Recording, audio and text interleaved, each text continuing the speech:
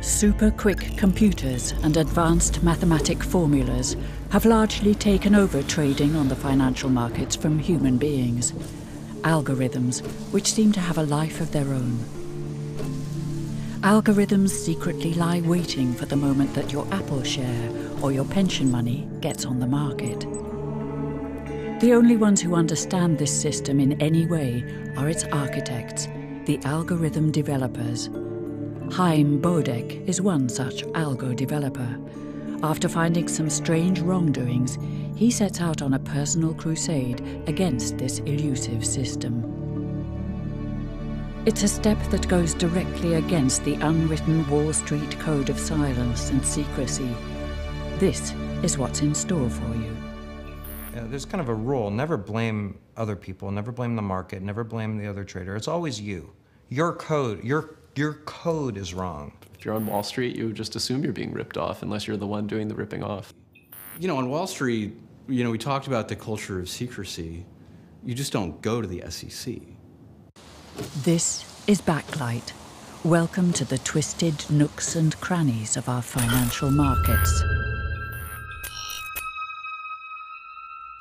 This is all about just a 1 cent move in the stock. That's all it is. How a single tick, how a price changes, that's when the game is played. And when that one tick happens, the world is divided into winners and losers.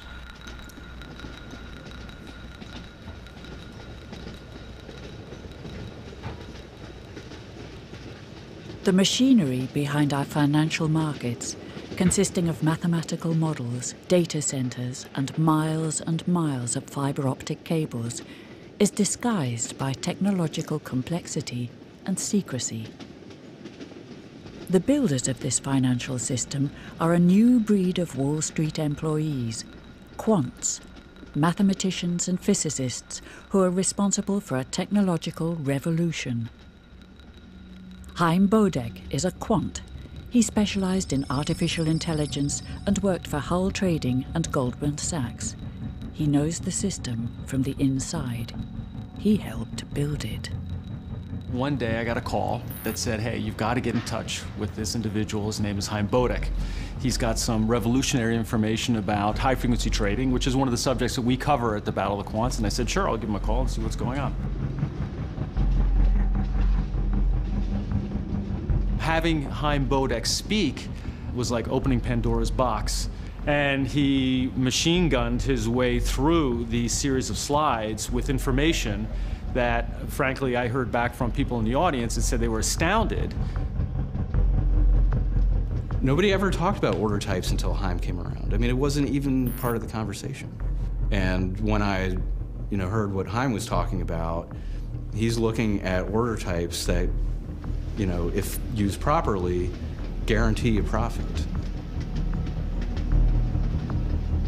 There were definitely people in the audience that were aware of this and cowering in their seats saying, who is this guy and why would he allow this information to be out and potentially ruin our fantastic, opportunity for generating revenue in the marketplace. There were actually quite a lot of Russians. And one guy came up to me and he says, I know what you're doing. And I'm behind you, and if you need anybody and you need any help, I've got some friends. And I'm like, am I at a quant conference? And these are just other people's reactions, right? I'm thinking to myself, look, it's a bunch of geeks who did this. I don't think I'm going against like the mob or something like that. In 2011, Bodek's own high-frequency trading company, Trading Machines, went under. According to Bodek, the reason was a wrong order type, or the way in which he told the exchange to execute his order. Well, this isn't the setup I used to have, I'll tell you that much. but it'll do. You know, when we launched trading machines, we knew which machines we were faster than. We knew specifically which firms we were faster than, and specifically which firms were faster than us, because we traded against these firms. So you were as fast as the others that were fast? No, we were faster.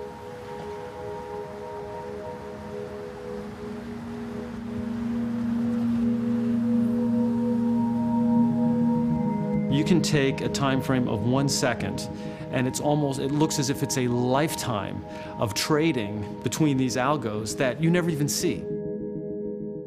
It was Bart C. Kellerman who invited Chaim Bodek to tell his story at the Battle of the Quants, a recurring event where quants discuss high-frequency trading, amongst other things. When you buy a stock, you buy it at a price, and then for the next person to buy it, they have to pay more. So that margin was the advantage that a lot of these HFT organizations could take advantage of.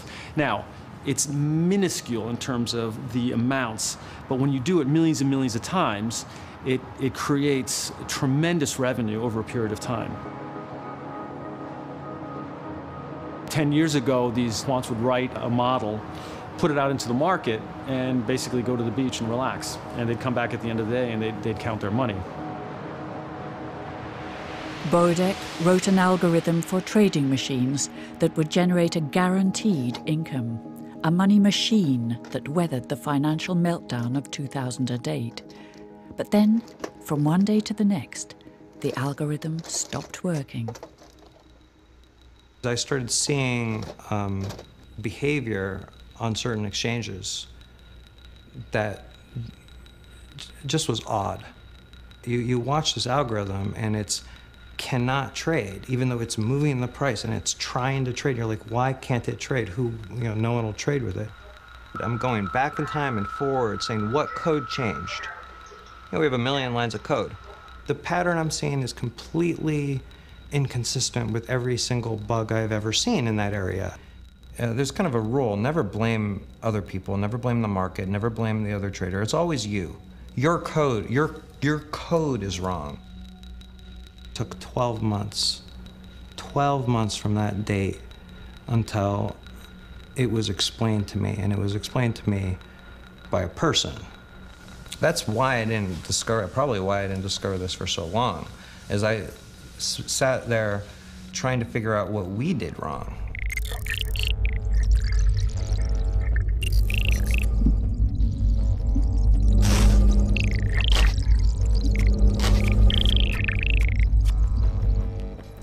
Went to a holiday event hosted by that exchange, and I say, I'm sorry, I have a bug. So to who were you talking to a business development guy whose job is to encourage volume growth at the exchange. That's his entire job. He explained to me that my order was being systematically disadvantaged because I was using the wrong order type.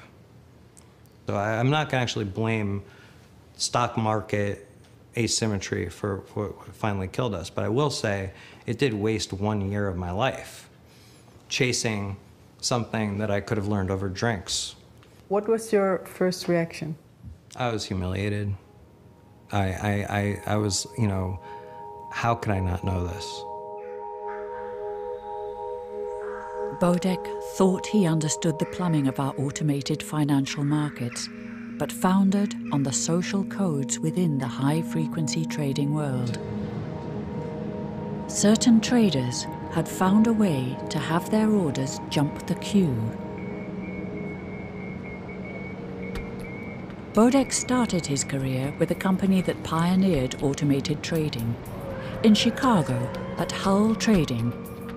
We had a very strict process by which we qualified people to work for us. So it was pretty tough to get a job at Hull Trading. Blair Hull is a trading legend. A mathematics genius, Hull made his first fortune at the blackjack tables in Las Vegas. With that money, he founded Hull Trading. With his quants, he was at the forefront of the automation of financial markets.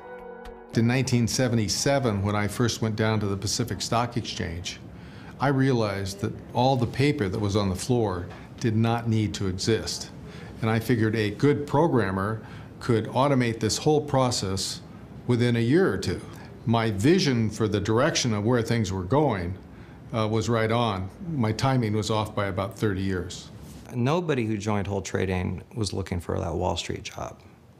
They were joining because they wanted to be surrounded by really intelligent people and working on amazing problems. And that it was not seen as a Wall Street job. I mean, we'd never applied to an investment bank. We'd never even have crossed my mind, right? I'm more of like the Google world, not the Goldman Sachs world, even though did okay there.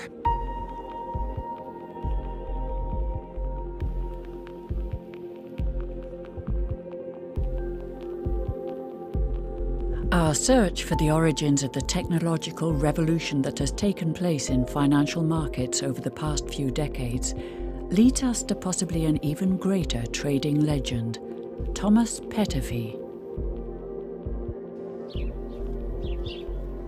We have everything here. We have the American flag and nature and so from 50 minutes from New York on a good day, it's good. At age 21, Peterffy fled communist Hungary. He was one of the first to see the enormous possibilities of automated trading. With his company, Interactive Brokers, his net worth is an estimated $6 billion. He receives us in his office. I have the first handheld iPad type of computer that I made up in 1983.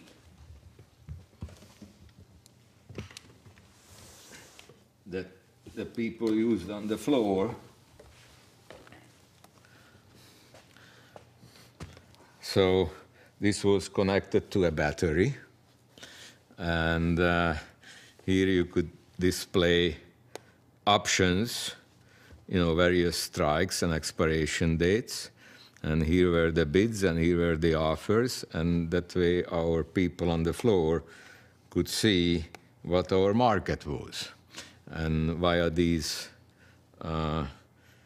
touch-sensitive It is a touchscreen. points, it's a touchscreen, yeah. And we're talking what year? 1983. And what were other people? Other people used their minds. So did you patented this? No, I don't believe in patents. I believe that patents make other people disincentivized in coming up with new things. So other people were sort of copying you? Sure, other people always copied me, but that's okay. That moves the world forward.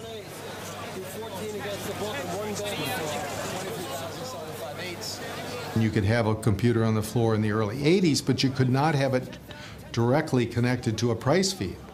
I had my computer in the office, and I would go up the elevator, get my computer run, come back down, execute trades, and walk around the floor, and then I'd go back upstairs, do a computer run, and come back down. So I couldn't actually have real price feeds coming in. In fact, the first time that we had option quotes on the floor, in order to input the S&P 500 price, we had what we called a human ticker. And that's the person that looked at the screen and put the price up or down to make sure it was the exact same price. These are the rules that the exchanges had to make sure that people did not move ahead with automation. So we devised a way to splice into the wire that was that the keyboard was connected to, and we put in keystrokes via computer, so we were much quicker without having to use the keyboard, having to have people sitting there using the keyboard. So this NASDAQ official came and he saw this and he said, well, you can do that. I said, why not? He says, well, because look at the rule. It says that all orders have to be input by the keyboard. So we decided to build a overlay over the keyboard that had pistons, rubber fingers that would go up and down and type, right? And the only problem was it was very loud. So it was really typing like and so the next time the fellow who comes in again and he hears this crazy, crazy noise, and the orders flying in and out, so he didn't know what to do.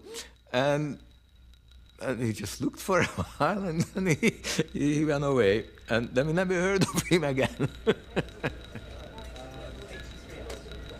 In the 90s, the Wall Street establishment realised it's falling behind in the technological revolution. Just before the turn of the century, Blair Hull sells his company, including his employees, to investment bank Goldman Sachs for $500 million. Having Hull being acquired for me was like getting in the back door of Goldman, and we kind of joked about it at Hull often. We were all given personality tests, and the personality type I got was basically your mad scientist personality. Okay.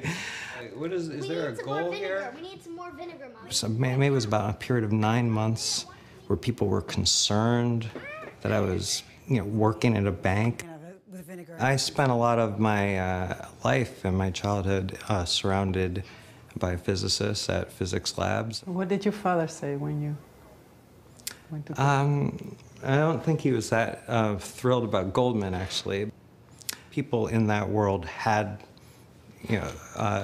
were exceptional. I met, I just remember these parties, little get-togethers I go to, and I'm like 8 years old, and this guy won the Nobel Prize, and this guy won the Nobel Prize. Come here, son, shake both their hands. These people believed, and keep in mind, some of them created nuclear bombs, right? These people believed that science was going to make a better world, and that the way to make a better world was to understand and to create and to discover.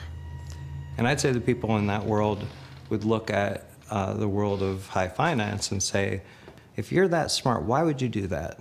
Making more money than the other guy, is that really what genius is about? The collective brain power of the mathematics and physics geniuses that have chosen to work in finance has led to 70% of trading now being automated and 50% taking place within milliseconds. What's called high-frequency trading, or HFT. High-frequency trading has nothing to do with economics. It has everything to do with understanding how networks operate, how they fail, how to make them fail, how to make them fail in your advantage, how to make them fail in your advantage without being detected. Eric Hunsader's company, Nanex, sells financial data. Out of curiosity, he researches abnormal patterns in financial data flows. He knows what's going on in the financial markets to within a millisecond. So, Eric, where are you taking us? I'm taking you to the CME facility in Aurora, Illinois. But the CME is downtown Chicago. Downtown Chicago as much as the NYSE is downtown New York. Right? So it's really all about the data centers. It's where the machines are. I believe that building up here on the left is the CME's data. Yes, it is. It looks huge. It is huge. This is where billions of dollars is transacted every day in the futures markets.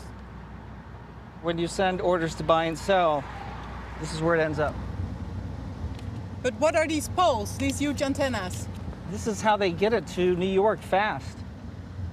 So if you were to go climb that tower, and I wouldn't advise it, but if you were and you looked straight down where that dish was pointing, and you had a telescope, you would be able to spot the next one. But I thought that they here used glass fiber to do so. Glass fiber cable. This is more direct. So speed of light is all about distance, and Actually, light travels a little bit faster in the air than it does in fiber.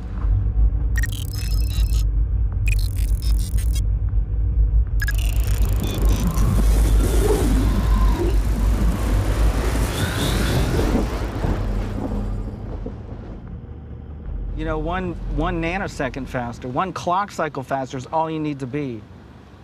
You just need to be faster than the other people.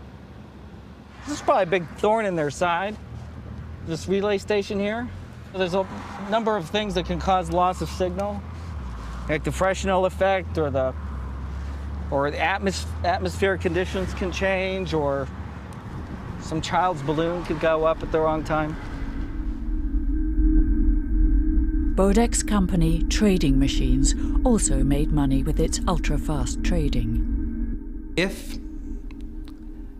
it was really an equal match, and I had lost fair and square, I would have beaten myself up, I would have nursed my wounds, I would have actually been quite humble about things. I knew, through my own self-criticism, what I had screwed up and what I hadn't. Chaim Bodek's HFT company, Trading Machines, closes down for good in January 2011. I'd heard of Trading Machines, but I didn't know anything about Chaim, so I thought, okay, you know, I might as well meet him. So we set up a meeting soon after. This was a few months after Trading Machines had basically shut down. It was no coincidence that Bodek started talking to Scott Patterson, a journalist for the Wall Street Journal. Patterson has followed high-frequency trading closely for years. Without knowing about each other, Bodek and Patterson had both been looking into the conflict of interest between the HFT industry and the exchanges for some time. We did meet at Starbucks in Midtown Manhattan, and I remember distinctly at one point near the end of our conversation, Chaim said something about there being something in the market that's rigged, and he thought that it was in part responsible for what happened to Trading Machines. But I actually had a full organizational chart with every single head count, one of the top HFTs in my bag, and other things that were part of my business intelligence. And he had done a lot of work on it, but it was very vague. So you gave him this pile of documents? Well, I let him look over my shoulder. I said, you have to tell me what this is. Because so many times in my career, I've talked to people who have said they know about something that's potentially illegal or something rigged somewhere or another, but it's just, I never really get them to go beyond just to something that's really vague.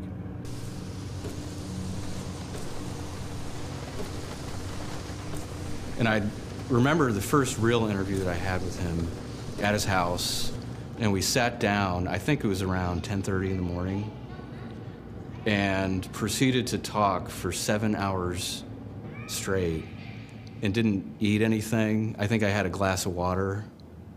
And, I just sat back and listened to Chaim and took notes for so long that my computer ran out of power, and I had to start taking notes by hand because it all came out.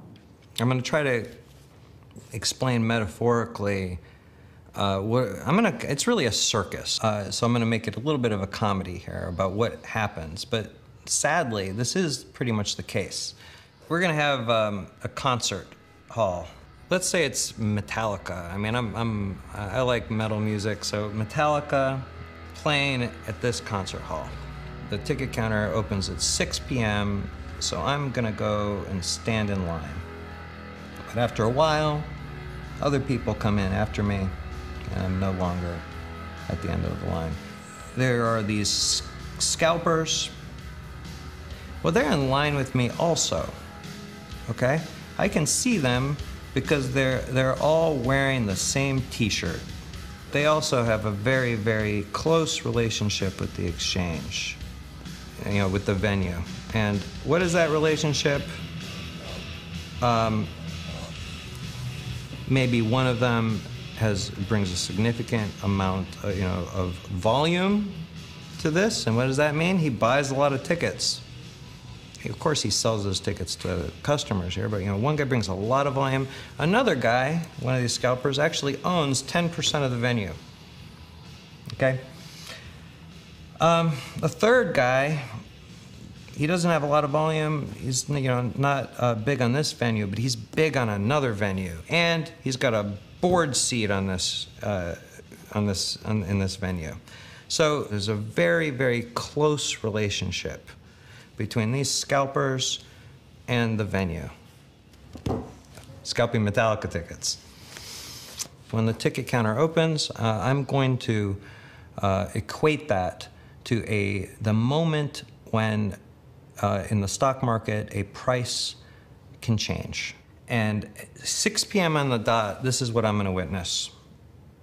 Every single one of these guys is literally going to immediately, in 1 picosecond, they teleport, okay? They are all here ahead of me. How did that happen? I asked some of the other people, and they say, oh, they're really fast. I'm like, no, they teleport. That guy was behind me. How does he get ahead of me? There really isn't any difference between an order type and being the guy who wears the t-shirt.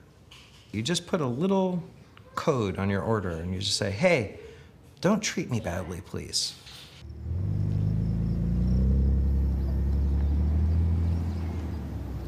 So how did you get in contact with Hein Bodek? I met him at Blair Hall's house. He invited me over to have dinner, and that's when I first met him. So what do you think of him as a person? He's great. He understands code, and so we were talking shop within 5 minutes. When he told you his story, was it something that you also already had noticed in the data feeds that you were getting in? No. There's no way. We don't know who executes on a quote unless we don't know who's behind each one, whereas he would know who's behind his, for example. And he knows on what exchanges. He would see well, I should have been the one in the first. I should have been the next one to be filled, but he wasn't. And there's no way to see that.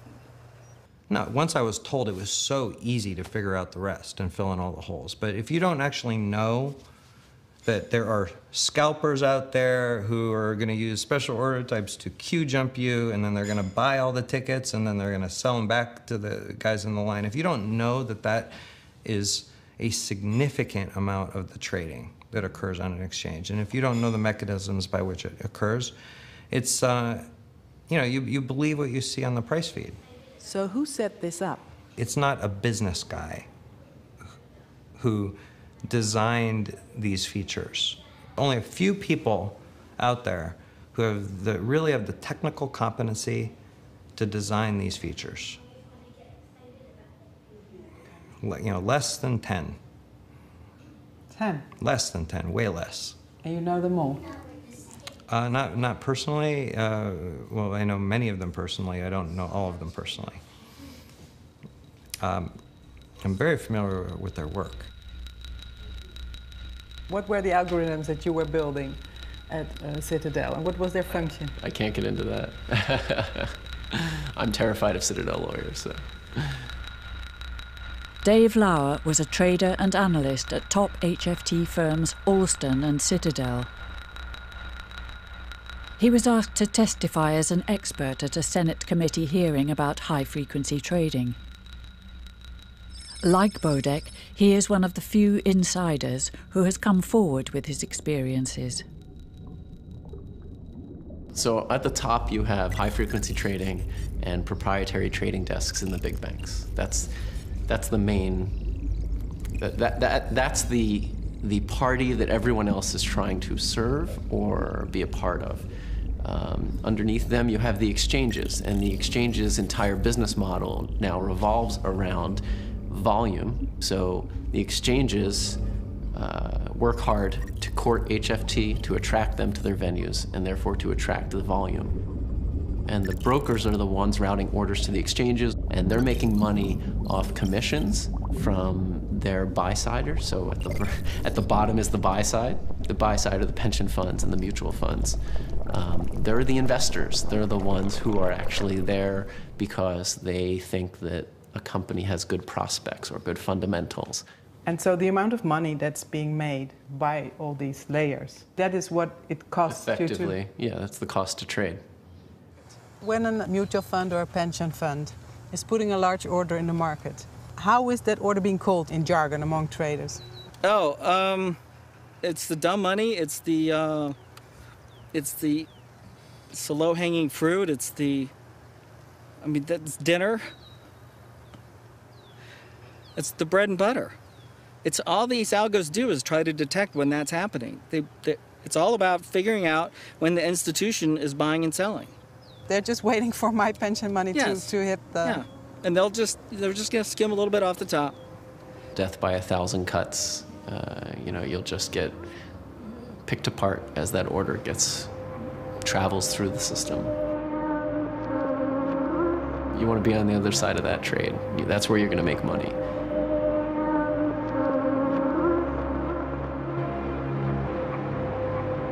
It's just how it's been for a long time, so I think most people are just used to it and they don't question it. And they probably just assume they're being ripped off. That's sort of, if you're on Wall Street, you just assume you're being ripped off unless you're the one doing the ripping off. Basically, the people whose money is in the large pension funds and investment accounts, they do not understand what is happening. If they understood that it is their money, that basically the banks are taking from them and report it as profits, then they would do something about it. But the problem is that it's too complicated for people to understand. It was kind of a comedy for me when the order type issue erupted, and it was clear how many people did not know that these exchanges offered specialized order type. You're talking about like probably 90% of finance doesn't know how the US stock market works.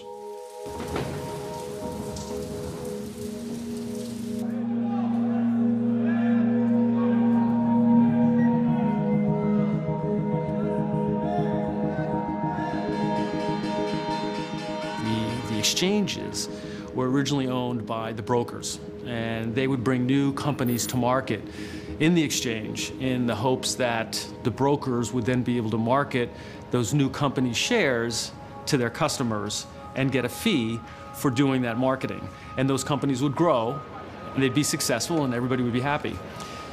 What's changed, though, in the whole scheme of things, is these exchanges have now been taken over to a large extent by investors, private equity companies, not necessarily interested in growing small companies and going public, but instead just generating a monthly return.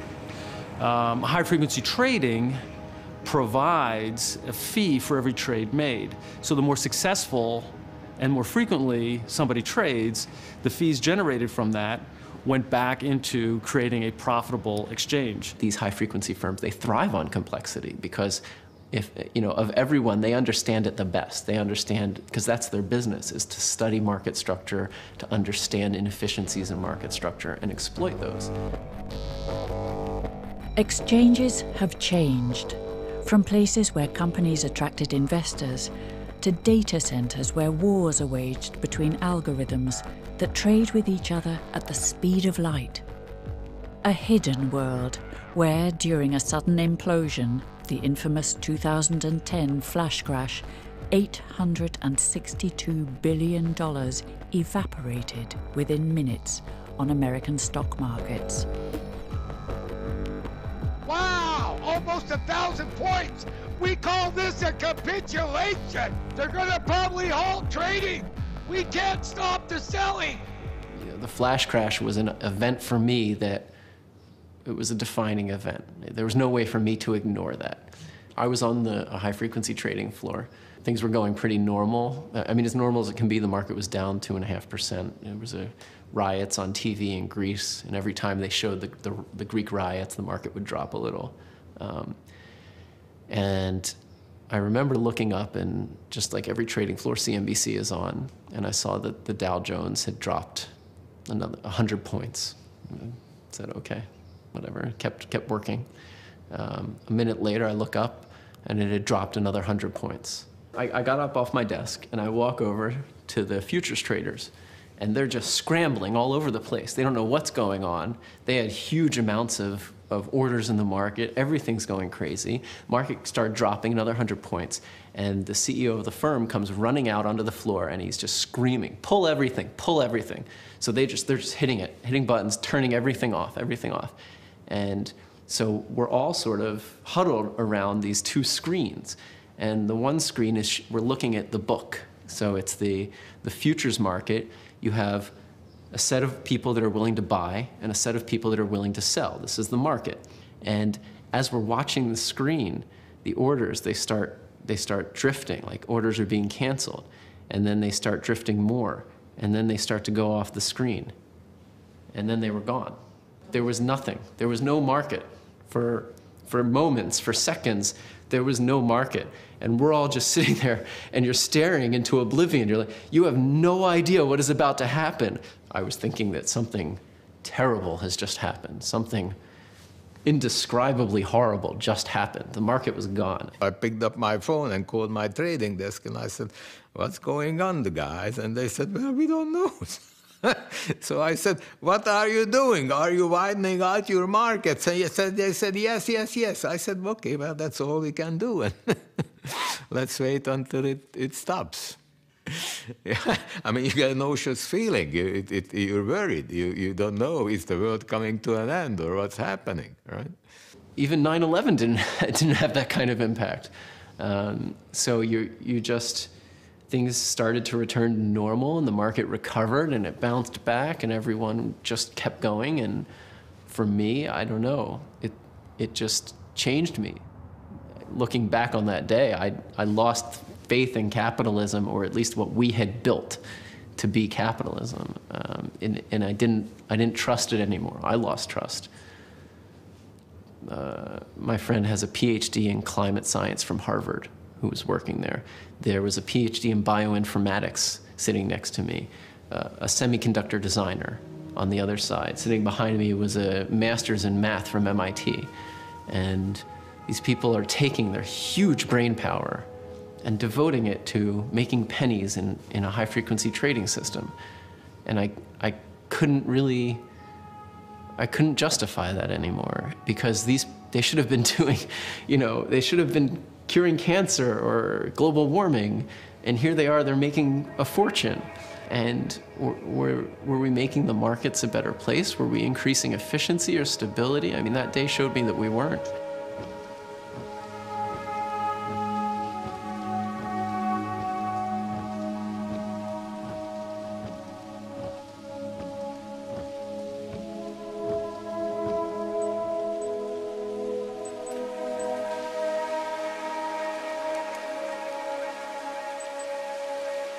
Spike up on Amazon. $9, guys, $9. $1 to $9. $9.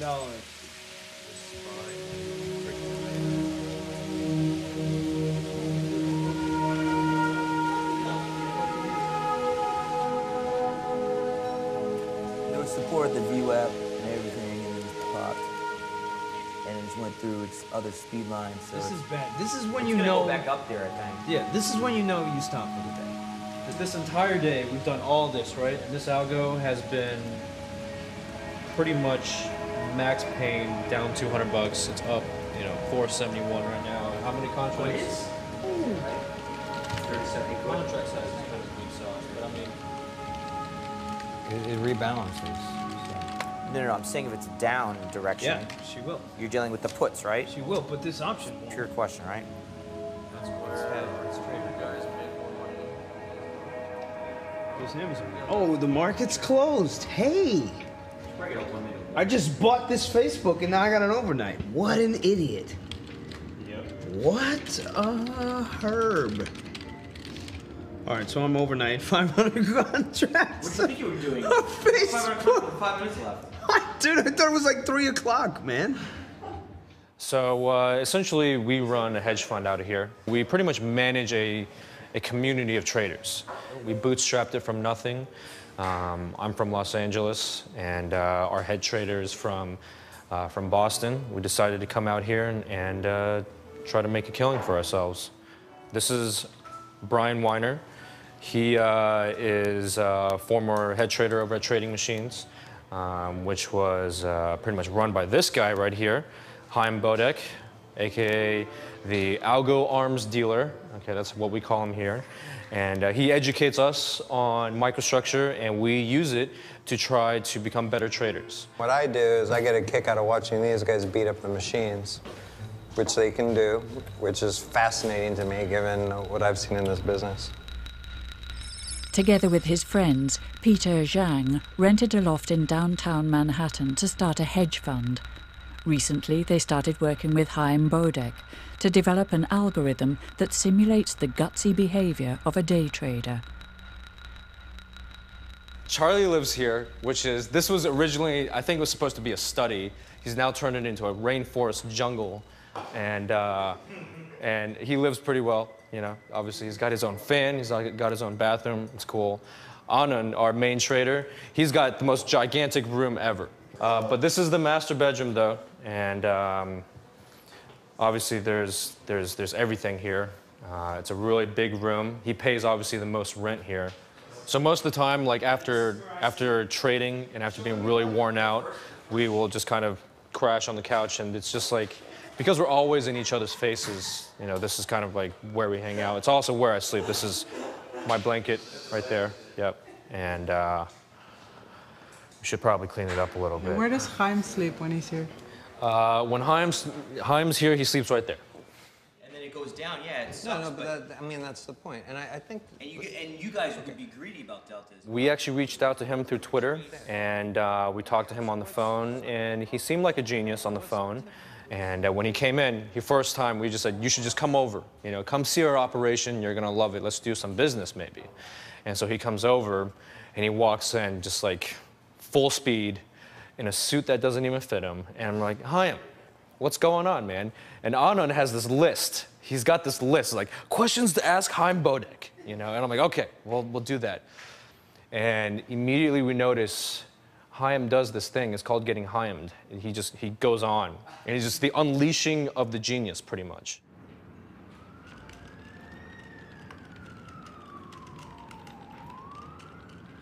He's certainly respected. He's very experienced. He's got a very impressive background. But it doesn't take away from the fact that he was a high-frequency trader and his systems failed. So I think that plays a large part in how he's seen by the industry. You would see things like he's not credible, and this doesn't happen, or this doesn't happen anymore, but never facts behind him. After talking to journalist Scott Patterson, who later publishes Bodek's findings in his book Dark Pools, Bodek decides to go to the American stock market regulator, the SEC. You know, on Wall Street, you know, we talked about the culture of secrecy. You just don't go to the SEC and tell them about the, you know, inside workings of Wall Street and how things really operate. That's just, you're a pariah if you do that. And I'm thinking to myself, you know, this thing's gonna go away. Someone just has to open their mouth, it'll go away overnight. It's a few lines of code to comment out the primary alphas. It's all artificial. Bodek's complaint is taken up by stock market regulator SEC. The investigation has been going on now for 2 years. The SEC will not comment on its progress. The SEC has not taken action, and it's been a couple of years now. And they have certainly shown that the inclination to fine exchanges and to make sure that things are being run as they should be. So either there's nothing going on, or it's so complex that it's taking them years. Well, there's no question that the sophistication of the trading firms far outpaces the sophistication of the SEC. I think that these are very smart people, and they can go to the SEC and they can explain why they want an order type why it's helpful for the rest of the market and sound very convincing, and leave out this other part about how it's going to allow them to, you know, rake up millions in profits every day and guarantee them, you know, provide guaranteed economics. I think the proprietary trading firms are using the rules to their advantage. And the fact that we created some rules that shouldn't have been created, and we created some order types that are now being looked at very seriously by the SEC, I don't think you can criticize the high-frequency trading firms who have only played by the rules. Can we really expect the financial regulators to keep pace with the latest technological developments? The flash crash was followed by numerous other computer-driven technical glitches, like the computer problems during the Facebook IPO, the Twitter crash when people thought the White House had been bombed, or the time Goldman Sachs may have lost as much as $100 million in 17 minutes' time due to a faulty algorithm. In a world that is enveloped in silence and secrecy, no one seems to comprehend what's going on, let alone control it. The markets and the interplay in the industry between all these firms with all these very complicated and complex technology systems and how they interact makes the entire system of exchanges, high frequency, brokers, and the interaction between the technology, it makes it a complex system. And so, for example, the flash crash is the perfect example. There is no cause and effect that you can point to. What caused the flash crash is a nonsense question. It makes no sense in the context of a complex system. And if you were to replay the same sequence of events identically, there's no guarantee that it would cause a flash crash again. That's the nature of complex systems.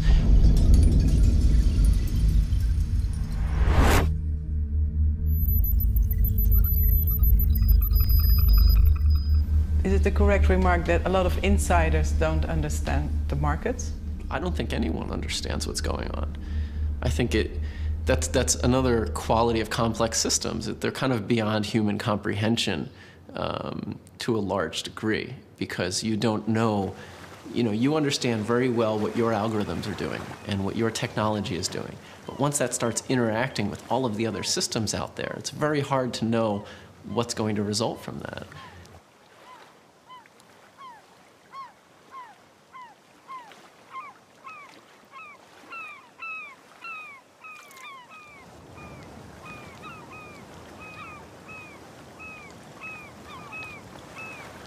So what did your father say when you told him that you would become a whistleblower and that this happened to you? You know, it is more consistent with the value system that I was raised with. He didn't say to you, I told you so? I do think that it was consistent with his view on how finance operates. When you make the front page of the journal, I guess you're supposed to keep copies. Here on the bottom, for super fast stock traders, a way to jump ahead in line. Look, one thing about the culture in Wall Street is I don't think people realize how fear-oriented it is. There's all these people in Wall Street who think that they are so strong-willed and so deserving. But if you go look at a day-to-day, the day-to-day life is constant fear. You're afraid if you're playing the wrong music when you drive into the parking garage. Literally. Yeah, it is so. There's so much fear. It's such a hierarchy and such a pecking order, especially in the investment banking world.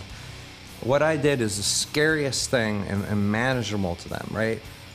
The idea of being in financial distress, the idea of having your reputation sullied, being rejected, is their worst nightmare.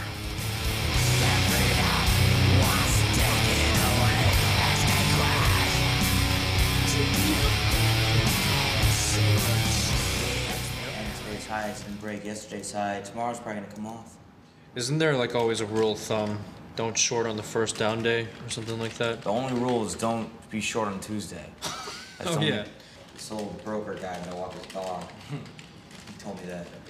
The difficulty has not really been being vindicated. I mean, that's actually happened for the last 6 months. The difficulty is what next? Where do I go from here?